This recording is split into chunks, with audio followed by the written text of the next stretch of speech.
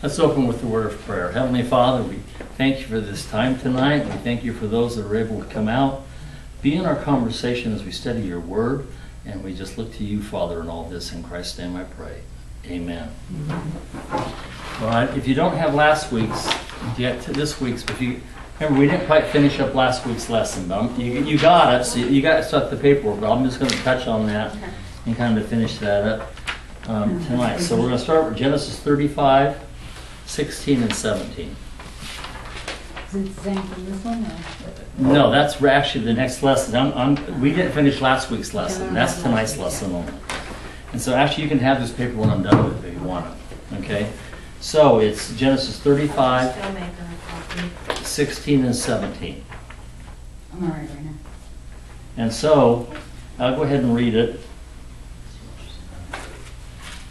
And it says, Then they journeyed from Bethel and went, and there was but a little distance to go to Ephrath, which is just out part of Bethlehem, the southern Bethlehem.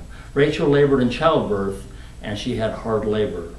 Now it came to pass when she was in hard labor that the midwife said to her, Do not fear, you will have this son also. So, she's in labor. I think she's beginning to realize that I might not make it in all of this. And when we get to verse 18, I'll tell you why. And so, as she's labored,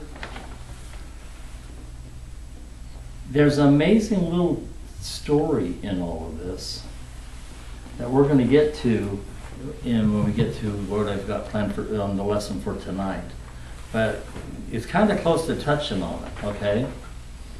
There was no connection. Remember, this whole time through all of this, Rachel and Leah were battling on who could have the most kids. It was basically what was going on. A lot of distension, a lot of brokenness in that family. And so here we have it. There's none of that even mentioned. Ephrath, when it talks about Ephrath, I know we've talked about this before.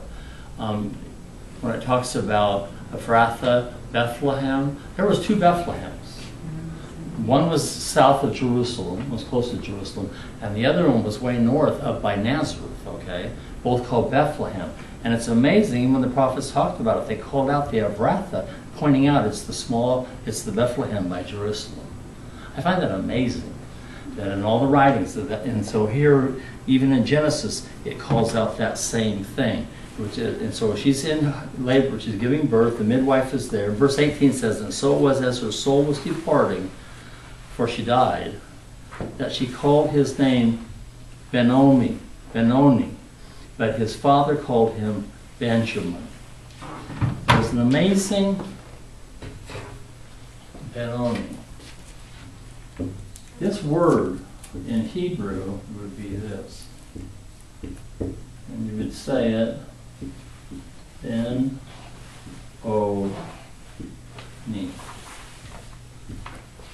Okay. That's a very common name in a lot of languages. You got Benoni in Italian, it's a lot of theirs, that's the last name. And they have different understandings to it. In Hebrew, this Benoni, and it talks about this in the text, is the son of my sorrow. Okay? In other places, and that's translated into Hebrew that way, depending on how you do this word here. Because some say Ben-Oni is in Hebrew.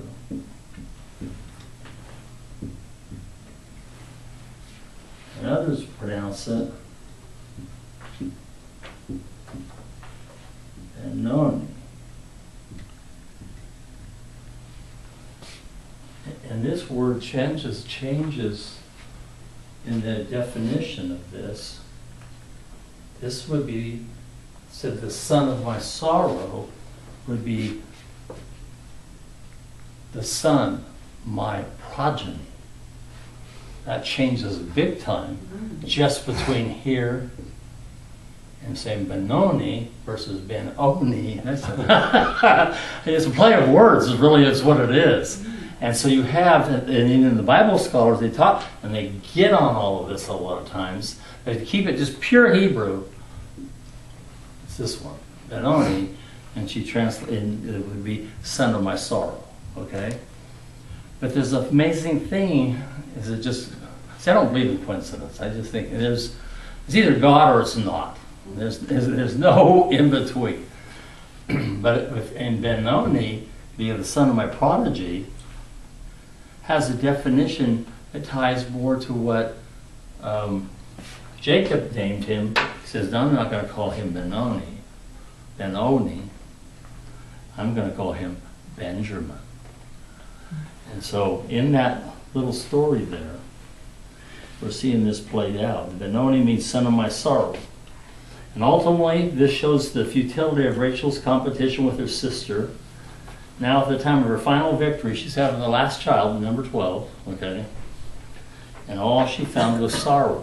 I think she's realizing, I may not survive this. And there's a reason why she doesn't survive it. We're going to get into that in a minute. But his father called him Benjamin. Now, Benjamin translates son of my right hand. Now that's a powerful name to give Benjamin, son of my right hand.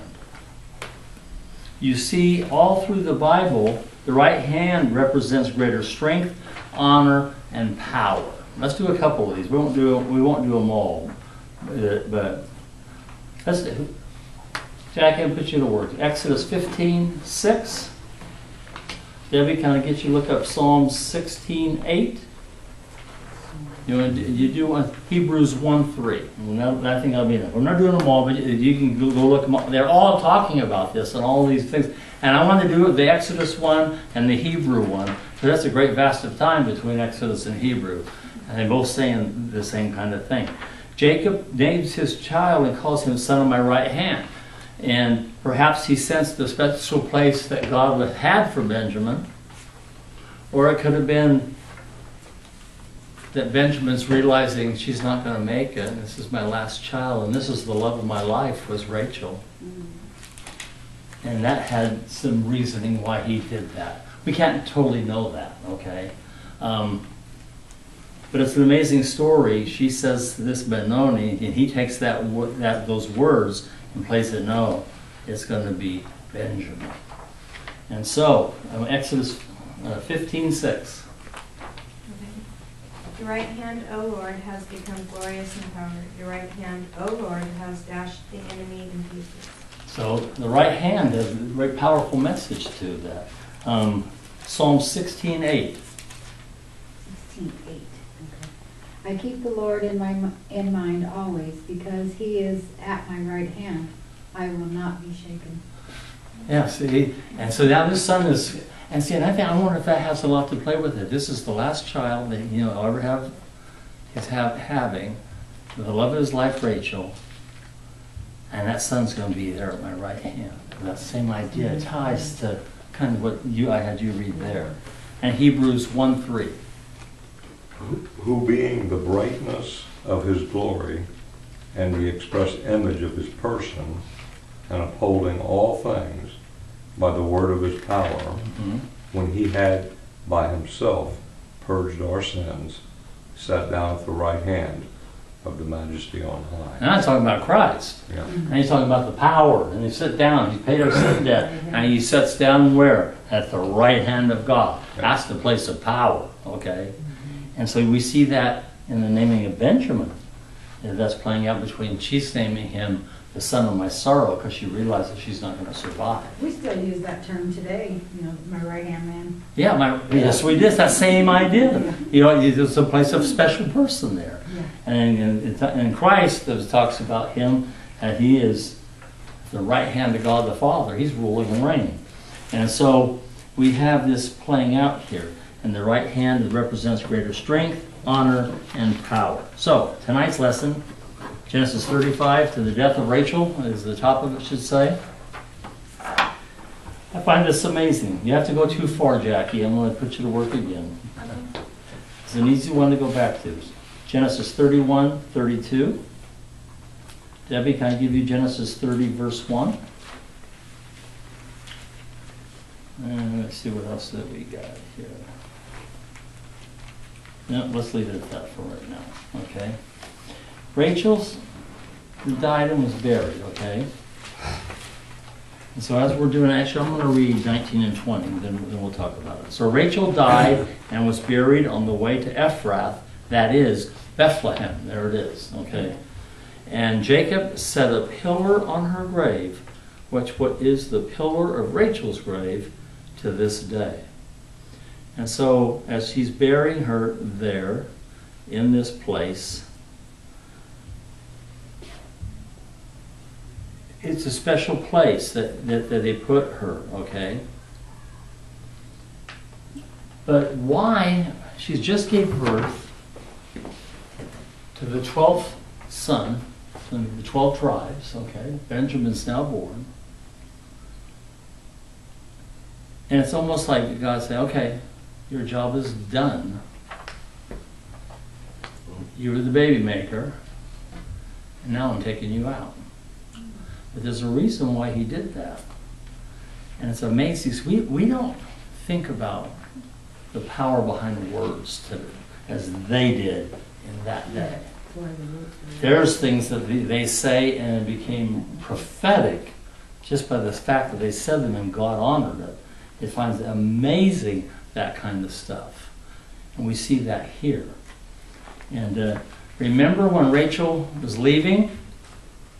And we had a discussion on the why, and again, we all, there's 3 or 4 things you can look at and say, is that the why? You can't totally know. But remember when she was leaving, she stole Laban, her father's idol. In the household, remember that? In that story? And in that process of that, Jacob, not knowing who did it, he called something out. Found in Genesis 31:32. I sure did. I remember it just gave me chills all the way down my spine. Go ahead and read it, Jackie. Okay. With whomever you find your gods, do not let him live. In the presence of our brethren, identify what I have of yours and take it with you. For Jacob did not know that Rachel had stolen them. Yeah. And so basically he was saying, may the person that stole this idol be brought to death. Now God didn't kill her take her out right away, because he had his plan for her to bring in the 12th son. But the second that son was born, that prophetic word from Jacob. What gives Jacob the power to kill her? But he didn't know it was her. I know, but That's how God honored it. But I mean, you know what I'm saying is But sometimes we gotta be careful what we say true. and how we say things. Yeah. Because it can come. I'll tell you a story. This is a true story. I wish Linda was here. She'd know this story. I don't know if Mom won't. I think they were already moved away. If you remember Glenn Young, was part of the Huntington Park Church, Southgate Church. And I came here, was pastoring here, and I was pastoring a little church in Surprise. Now I'm not telling, I gotta be careful how I say this, because it makes you, you know. Well, anyway, Glenn Young, when we were in California and pastored there, he was an older gentleman, and he had pastored for years. He was, I think he was an ordained Liberty Baptist preacher. And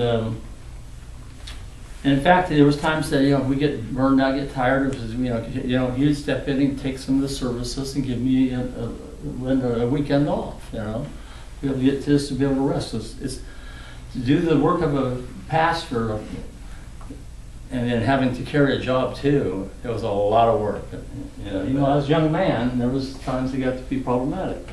Well, long story short, when we came here over time, the church that I pastored, which was now in Southgate, California. I don't know if some of you know where that's at. It's Southeast Los Angeles, tough neighborhoods. Okay. Yeah, when I say it that way, you know what I'm talking about, don't you? A little rougher. Yeah, a little rougher. Well, my son was born at, he was born at St. Francis Hospital in Linwood. say, what's that got to do? Linwood butts up to Compton. You've probably heard of that place, yeah. So that was our old neighborhood, okay? So long story short, over amount of time, the church transition is still going very strong in California, but it is now, so the Baptist Church of Southgate, it is the Iglesia Baptista church, okay? It's all Spanish, okay? So they retired and they came over here. And I don't know what triggered it. I didn't even know what was going on, totally. I had no idea until right to the end of it. But for some reason, he came over and decided, I want to take the church where Pastor Ron's pastoring. And he began to work behind the scenes and undermine things. I had no clue. I had no clue it was happening. And there was something that was said that brought this thing to a light. And so I confronted him, went to him and talked to him. He wouldn't let it go. He was lying about it, calling me crazy. In fact, there were some of the old elders in that church that said, we've never seen anything like this, Pastor Ron, and you're a young pastor, you shouldn't be doing this. I said, no, that's exactly what the Word of God says. I took him before the church. Okay, and of course, as this was coming out, he just blew up. He just blew up, became, remember, I don't even know all the details of this yet. I mean, I got a glimpse of it, they said something, tried to have him a conversation of it. But after it was all over, you know how things like that going to happen, then you start hearing all the details of what was real. And they just figured somebody told me. Well, somebody did tell me, but it was none of them. Yeah, and I didn't even know it until. He said, what's all this got to do with this? Well, I'm heading there, okay? And so he blew up. I mean, he said words in the church should never even be said out, be said at all. I thought, whoa, he's not where he should be with the Lord. So as he's storming out of there, I don't know why, I said to him, God is not mocked. Whatever you sow, you're going to reap. You've sowed to the wind, you're going to reap the whirlwind. He had some choice words for me, went out the door. Well, because of this stirring up in that community, he went over to Blythe. Just to get away. He had a friend over there, and him and his wife went to Blythe. And he was helping his friend pull out a stump, and the tractor fell back on him and killed him 1 week from that stump. 1 week from that happening. So why does God give you the words? I don't know.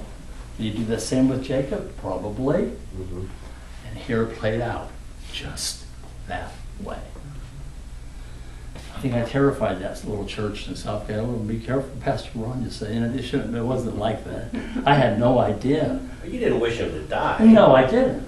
But I spoke those words. Right. And then, boom, now he's gone. Yeah. Yeah. Do you think that's coincidental? No, God. No, I think I don't believe in both. coincidence. I don't either. You and me both. Right. I don't believe in it either. Yeah. Just for, that's what, and God gave him an opportunity to repent. He refused to do it. I had a man that Yeah. busted through my door and put a gun to my head and looking for somebody else, but I mean, he held me at gunpoint until I found this person for him. Yeah. Oh my And gosh. when he left there, you know, my kids were all there witnessing it and everything. I had to call and have them taken out by their dad. He let all this happen. He even called the police on himself and everything, but when he left, I told him somebody's gonna blow your head off. A week later, He did. so I he mean, was head did- off. God's just, he's involved, you know, and sometimes does he have us say things? Yeah. You know, on our up stories, you know the Patrick story, I've told that several times about Patrick being in the hospital and that whole thing, and he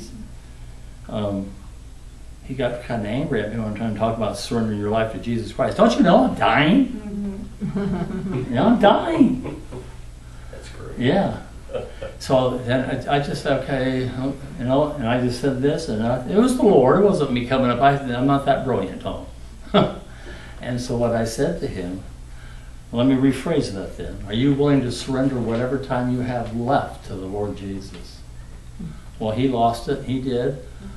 5 years has gone by. Actually, I just talked to him the other day. He's doing really well. And, yeah. Yeah, because that was like a stumbling block, and God Yeah. just kind of gave him. Yeah, yeah. And so, but words matter. What you say matters. And we're going to take a look at that, even what Rachel said, Genesis 30, verse 1. You're on, Debbie. When Rachel saw that she was not bearing Jacob any children, she envied her sister. Give me sons, or I will die, she said to Jacob. Wow. Not only did he give her sons, she died giving birth to the last one. I don't see that as just accidental. Call me crazy. But that's all that way for a reason. And so, here we go. So, Jacob sits a pillar in her grave. It's all just so that even when we get right with God, and he's doing the right thing, he's got to be hurting inside. This was the love of his life. I mean, he loved Leah in his own way, but he loved Rachel. We already talked about all that. Yeah. And so, it doesn't mean that life's just going to always be easy. Sometimes when you do the right thing, it's a very hard price to pay. And there's times we scratch our head and say, why, Lord? You know, why? But God knows what he's doing. So there's constant challenges for us just to trust God. And we talked a little bit last week about John the Baptist. Remember? Yeah. He carried out the perfect will of God. What God said, he did it perfect. Actually, he said this about John. There's been no greater prophet in all of Israel than John the Baptist. Yeah. He didn't live very long. Right, so there's somewhere in the Bible, basically when you're done with God's mission, so to speak, what he has, then Yeah, it's time to get, he takes you home. But He he takes also, it. Yeah. John the Baptist went out in a horrible way. Yeah, that's the point. But He he did it. He accomplished exactly what he was supposed to. Right. Lost his head in the process. Now, from that point of view, he's kind of like, struggling a little bit, and which we all would be. Oh, yeah. And yeah, it doesn't always come out the way we want it to. And we have a whole story. He doesn't. No, that's right. We have a lot more information than he ever It'd be hard had. for us, but we at least, yeah. Yeah, that's exactly right. That's exactly right. So, we cannot prize comfort more than getting right with God. Remember that whole thing that they were doing was when they were all in chapter 34, and that whole thing was going on. It was more about, remember I said it was more about women than wealth. Huh? That whole chapter was like that. And you can't put yourself, we don't think of it that way. But sometimes God wants us to do things that are hard and takes us out onto the edge and puts us in a place that's, this is not easy, Lord. This is not comfortable. And we like to be comfortable, don't we? We're spoiled. We are spoiled. We're very spoiled. But can comfort become an idol? Yes. Huh? Absolutely. Huh? I'd say it can it? I'll tell you, through this other Bible study I'm doing, thinking about that the other day, and here in America, I mean, we don't have people really that go hungry, not really. I mean, No. there's always some place for them to go to get food and eat, and Right. even our homeless people, and many of our homeless are choosing to be homeless. Right. Right. They're by a choice, not by poverty-stricken Right. like other countries. So I go They like, have wow. no choice. Yeah. So usually I was just thinking about that. I'm like, that is just like crazy, because here in America we have no idea how blessed We are. we are. We no. don't even have a clue. No, we don't. And it's like, good grief. I remember when I went in 2012. I really hadn't traveled out of the country much. Been to Mexico and been to Canada, and that was about this. Instead of traveling outside this country for me. Went to England once. We had a couple weeks to go to England, and they had an opportunity there. There was this thing. We had our own travel agency. It was a long story, but our company had its own travel agency, and so they were saying, "Wow, that's a good deal." They're having offers from going from Houston, Texas to London, England for $99 each way. I said, book them. Yeah. Book 2 of them. Tell me the dates and I'm going to go on vacation. Yeah. And so I've been, and that's more like here compared to being somewhere else. But when I went to Nepal in 2012, I got a glimpse of those The differences. third world. And I came back home and thinking, oh, how it changed the way. So when I see these younger kids go, young people say we're going to go to Nepal and minister, I said, well, I pray for them, Lord, you change their thoughts and thinking the way you use that to change mine, to see things in a totally different light and way. And so, because it's made so. Back to our text, 35 verses 21 and 22a. Now, when I spread a verse like that, A and B, that's because there's two thoughts there in the verse, so I'm only taking the first thought for A, and then the next verse will be 22b, be the other half of it, okay?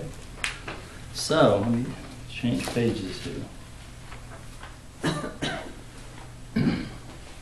So then Israel journeyed and pitched his tent beyond the Tower of Eder.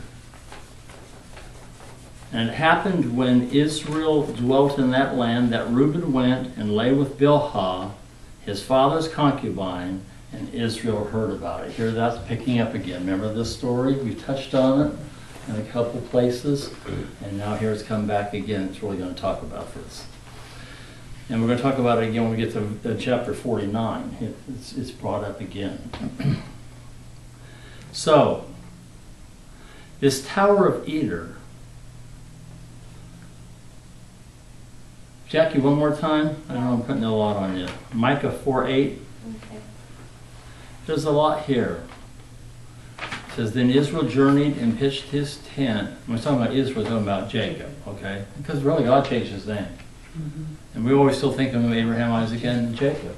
And you know, that's It still reasons why. refers to him. It does refer to him that way, but every once in a while it calls him by the name that God changed it to him. And here it is. It's talking about Jacob.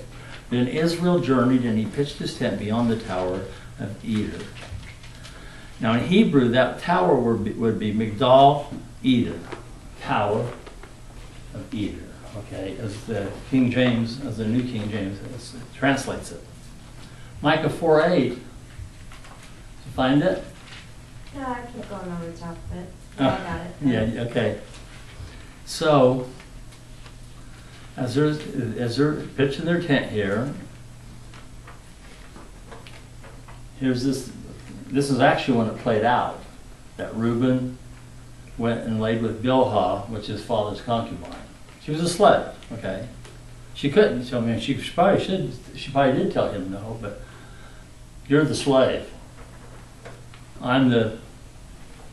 Master's son. Yeah, I am. I am the master's son. Yeah. Yeah, firstborn son. And the firstborn son, yeah. I'm sure he played that card. And so, let's talk about this. But I wanted to touch this with Micah because that's how, when it talks about this Tower of Eder, Micah 4:8 says it differently. Go ahead and read it. Okay. And you, O tower of the flock, the stronghold of the daughter of Zion, to you shall it come, even the former dominion shall come, the kingdom of the daughter of Jerusalem. So what that's talking about is the kingdom of Israel. There in Micah, it calls it, Micah 4:8, it calls it the tower of the flock. Well, that's what Eder means. When you translate the word, it means the flock, okay? And so it's talking about Israel as a nation, as a whole. And so when it happened, Israel dwelt in that land. Reuben went and lay with Bilhah, his father's concubine, and Israel heard about it.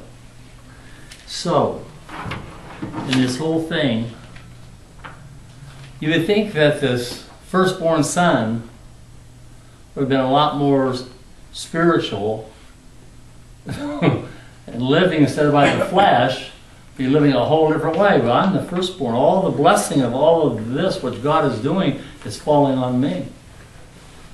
Wrong. Because what he did there. Well, didn't Bilhah, she bore children for Jacob also, right? Oh, they all did, yeah. So, he had half siblings. He, Siblings by her too. and you're not supposed to do that. But what he lost, by doing this, and we're going to see this play out in 49, what he lost was his right to be firstborn. Now it's gone. Yeah, it shows he's got no character. Yeah. So, So now it's, Later. remember, it fell here. Hmm? That's the next in the line. I'm gonna go back for a minute. Yeah. And so, as this whole thing is playing out, and we see that Dinah is raped, and Shechem had a name, was the name of the prince, but it was also the name of the nation, the city, which was a country of its own. Remember? And Simeon and Levi came up with a plan to it looked like we were going to merge these two groups together. Remember? Said, we'll intermarry with you if you guys get circumcised. God never told them to ever speak of anything like that. That was a covenant between him and his covenant people through Abraham's family. Not to say to outsiders, if you get circumcised, now you can be a part of it too. That's what they were saying. But they had an evil plan that we touched on in 34. He says, we're going to get them, all of them's going to get circumcised, and they agreed to it, remember? Because, hey, we're now marrying into this very wealthy family. And then, yeah, they were down, well, they didn't have the medicines or the numbing agents like they even have today. That's pretty crude what they did. Those guys were all down, and then Simeon and Levi went in and killed them all. Took every last one of them out. And what we're going to get to, or we'll see later, and it touches on it. We touched on it in 34. We'll touch on it again in 49. But because of this sin and evil that they did, Simeon was next in line. Levi was next in line. And remember, in Simeon's case, it was a curse. Okay? We talked about this a couple lessons ago. Simeon's was a curse. You were going to be folded into the tribe of Judah. Okay? You won't exist. You won't have your own piece of land like all the other tribes. You're going to literally disappear. Okay? Levi and his descendants, because of the faithfulness, remember Moses when they were all worshiping the golden calf? And they basically, they said, who's on God's side? And the children of Levi, and this was out here still, they came and said, us. And so God blessed them for being faithful. So these were cursed, and Levi was blessed. And so God, in that blessing, did the very thing he said, that because of the sin you did back there, you will not have land of your own, but because of what you did in coming over and not doing the gold and worshiping that golden calf and all that goes with that, I'm going to let you be the tribe that's over the house of God, the temple. And they were now in that position, okay? And so they were part of the Levitical priesthood. And they couldn't own land, okay? But the reason they can't own land is just because God blessed them and said, I don't want you to own land, I want you, because you are the priests, and everyone's going to take care of you.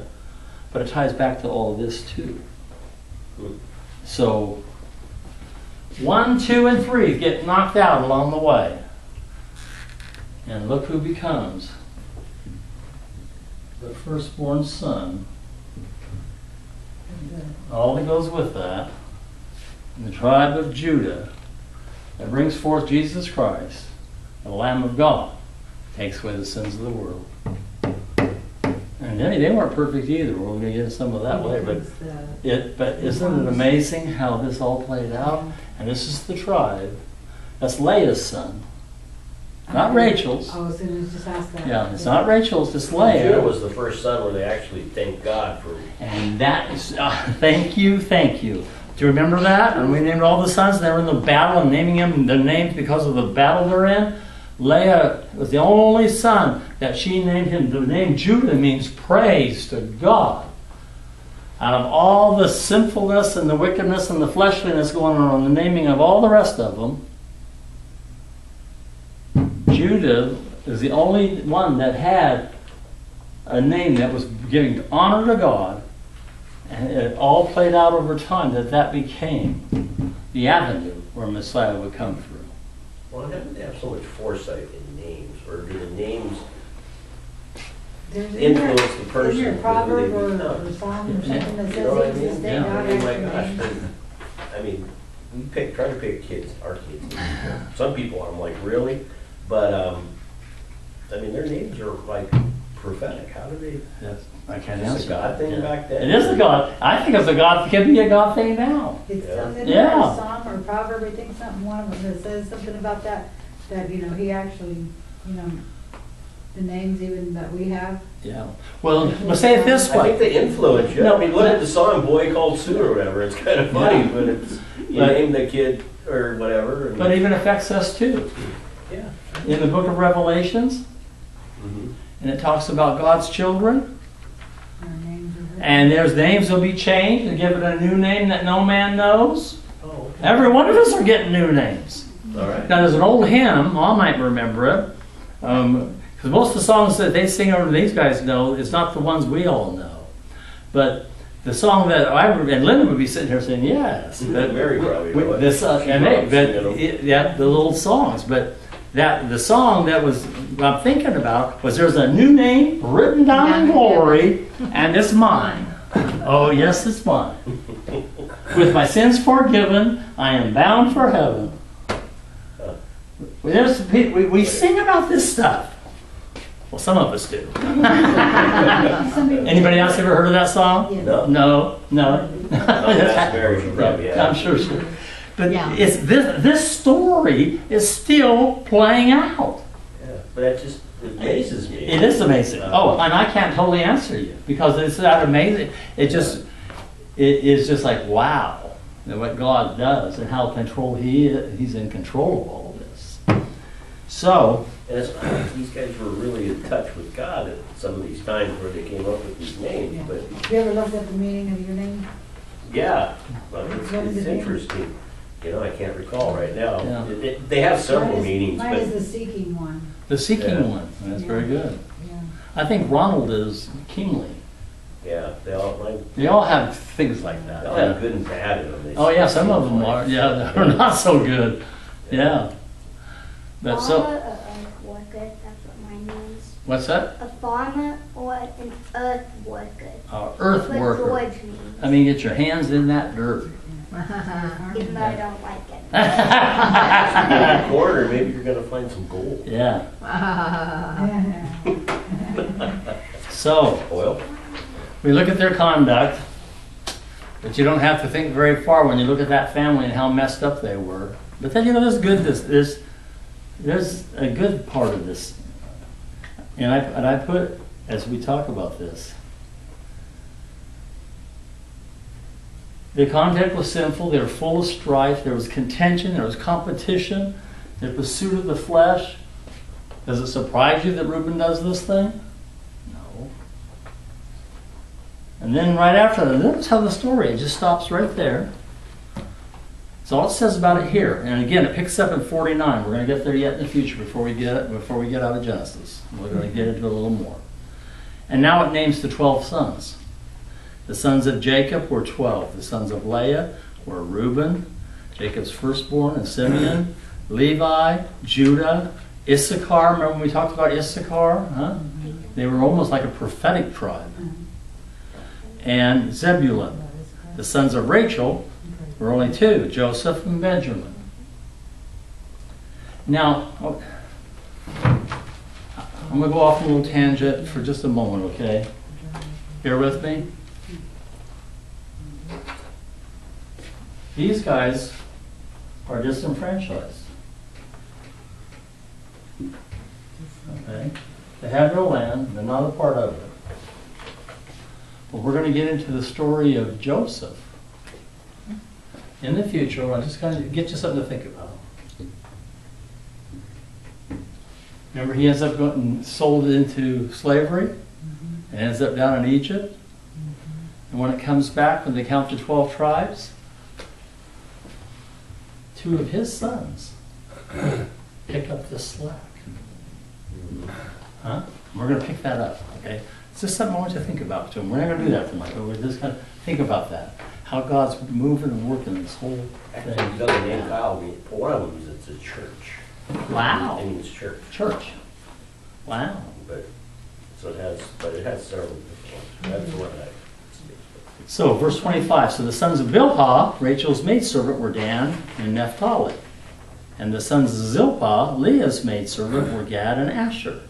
These were the sons of Jacob, who were born to him in Padan Aram. Remember, that was part of Syria, and that's where the language of that day, even Jesus spoke Aramaic, comes from the people of Aram, which we know today as Syria. So, you've got these were the sons of Jacob, naming them. A dysfunctional family.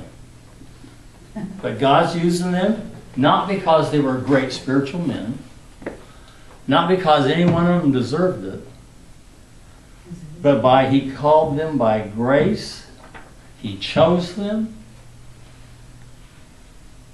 and He brought them to this place. That's a hallelujah moment for every last one of us, isn't it? Yeah, because God is faithful. Huh? Because Yeah, God He is is. faithful, He's too. faithful. Yeah, He He is. said, yeah. And so, Genesis 35:27.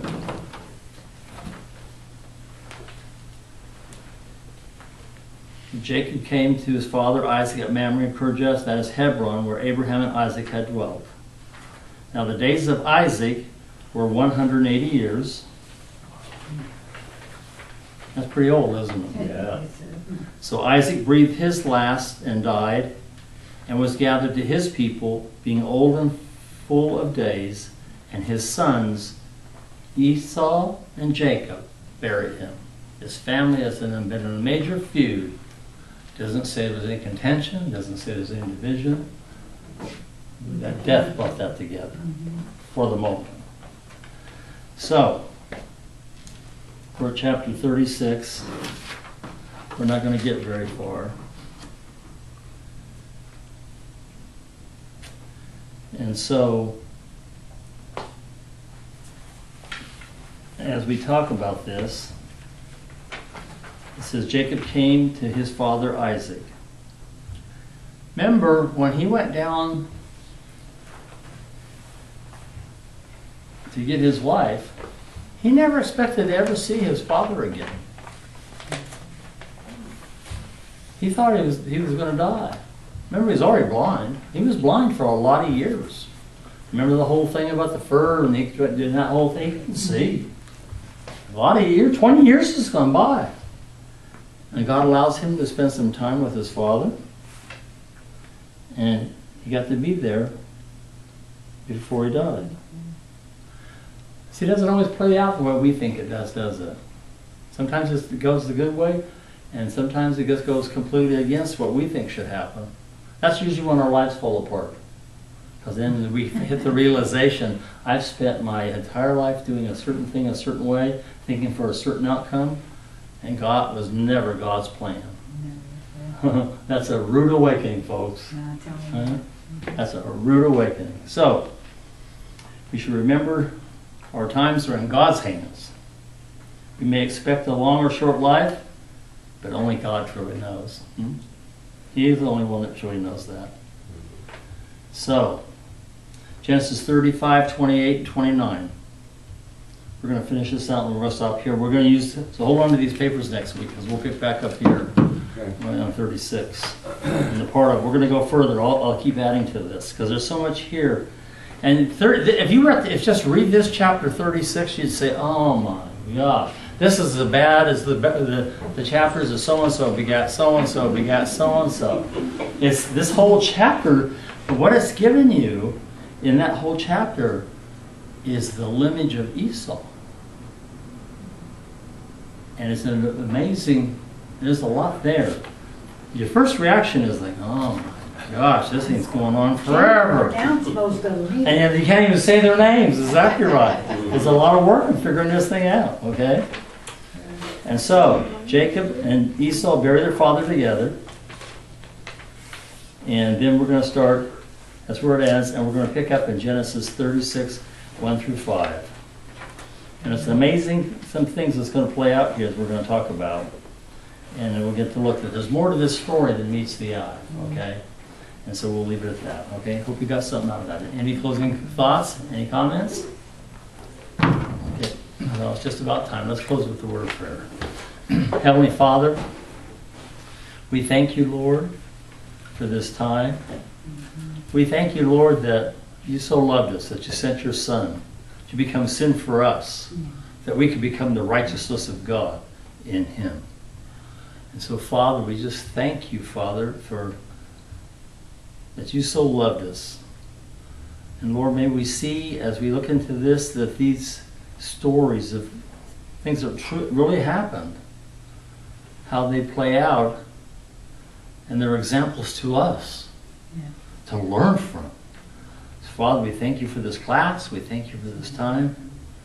Give them traveling mercies home until we meet again. We commit it all into your hands, and we ask it in Jesus' name. Amen. Amen. Before you